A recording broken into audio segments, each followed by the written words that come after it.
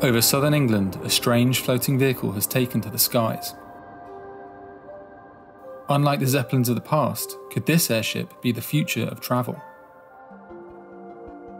We all know that planes are bad for the environment, and to avoid the worst excesses of climate change, we need to fly less. But what if there was an alternative? We've come down to Bedford, north of London, to see if a very old idea might be able to do something new. We haven't seen airships in our skies since the days of the Hindenburg disaster, a German airship that caught fire in the skies over New Jersey and killed 35. A roar and a burst of flame. But new technology and using the inert gas helium is supposed to make it far safer. Airlander as an aircraft is using light and air technology, but we're using it in a different way. And we're using it in a way that allows us to produce less carbon emissions than fixed-wing aircraft or rotary aircraft. In fact, we feel we can get to zero emissions faster than any other form of aviation. Lighter than air technology works by using a gas less dense than air to create buoyancy. Chinese lanterns and air balloons do this by heating air, and earlier airships used hydrogen, a flammable gas that all too often ended in disaster. By using helium to provide the lift for the aircraft, our power levels are much lower, so the amount of fuel used is much lower, but also we'd fly at a lower altitude. So we have a combination effect which allows us to have a much bigger impact on reducing carbon. But it goes much deeper than that. The whole aircraft is designed to be tolerant of things going wrong. But despite safety assurances, the development of Airlander hasn't been without some turbulence, like a crash in 2016 that it suffered in testing. A small thing happened which went wrong, which pushed us outside what we trained for, and the crew had to put the aircraft down safely, but in a way they didn't expect to. And in the end we caused some damage to the aircraft, but nobody was injured. We learnt a huge amount from all the testing, and we've integrated all that learning into our future plans. Aviation is already a huge source of carbon dioxide, making up 2% of the global burden. Airlander says its ships emit 75% less emissions than regular flights, and it's reportedly working on electric engines to make it zero emissions, though some are sceptical. We don't believe that batteries are the way to go for our type of aircraft, but hydrogen fuel cells offer a level of efficiency and weight efficiency which really could allow us to do zero emission flight within 10 years.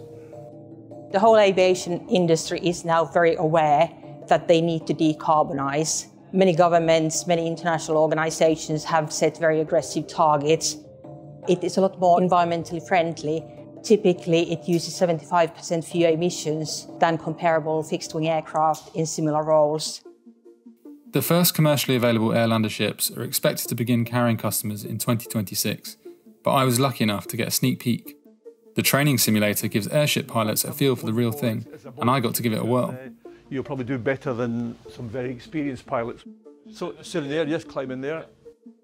If you want to go somewhere fast, then you're not looking at this machine, yeah? But if you want sort of luxury travel, niche travel, surveillance type work, and a lot of military applications, this, in terms of efficiency, is streets ahead of anything else. Now, I'm not a pilot, but I could tell how different this was from a regular aeroplane. Gentle, powerful, and so much slower and less aggressive than from fixed-wing flight. How close is something like that to the real thing? I feel at home in there. That's just like I did when I was flying the real aircraft. It's just exactly like that, and I'm quite happy in there. I've made myself airsick almost a couple of times. I've never been airsick in real life, but in there I have. Will you be involved in the flying of the Airlander once it arrives in Try and keep me away.